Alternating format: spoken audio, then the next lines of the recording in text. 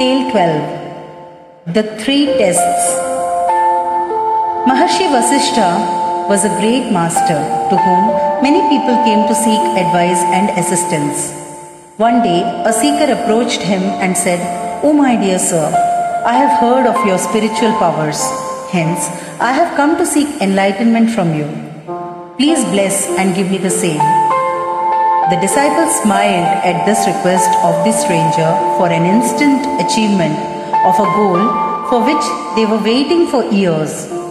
But the master calmly said, "Certainly, I will consider your request. But you have to complete an intense year of penance and then come to me."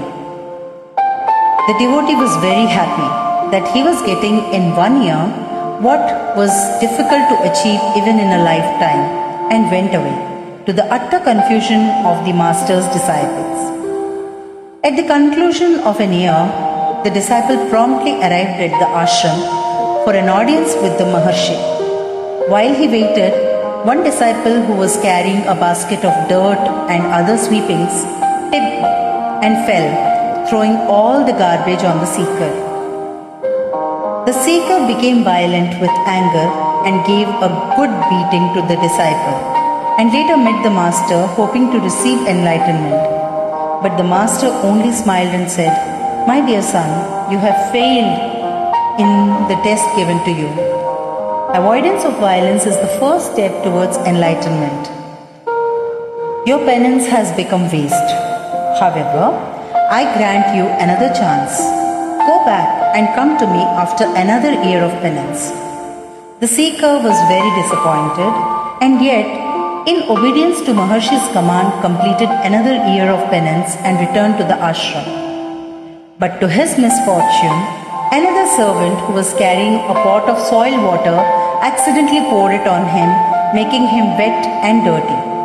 However, this time the devotee, remembering his previous year's experience, did not attack the servant, but abused him, and later complained to the master about the inefficiency and indiscipline in the ashram.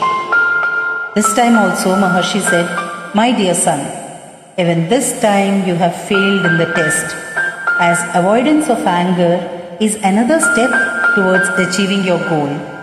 Again your penance has gone wasted. But I will give you one final opportunity. Go back and come to me after an year of penance." The seeker was now filled with agony and frustration, and began to doubt whether he needed enlightenment at all.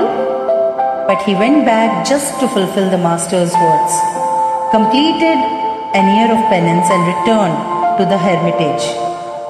This time also he was soiled by a basket of kitchen waste thrown at him by another disciple.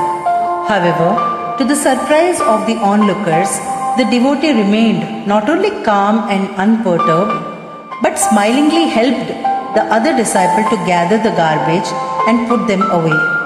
He did not even complain to the Maharshi about the incident, though another disciple told him all about it. The master now smiled at the devotee and said, "My dear son, you may not be aware that the 3 tests were done under my instructions. I am glad that you have passed the test this time, and so have taken many more steps towards your goal. You are now free from violence, anger and hatred, and full of faith, tolerance and love. You can go back with my blessings." At these words of the master, the seeker fell at his feet and joyfully went away, without even asking for enlightenment. It was the other disciples who were confused and amazed at the situation, and asked Maharshi, why did he not ask for the goal for which he came? "Any person who is at peace with himself and the world," said the master gracefully, "and who is full of faith in the master and love for kindness, need not run after enlightenment. Enlightenment will run after him. A person of virtues naturally becomes enlightened with the blessings of the master." This story reveals how one can achieve enlightenment without running after it.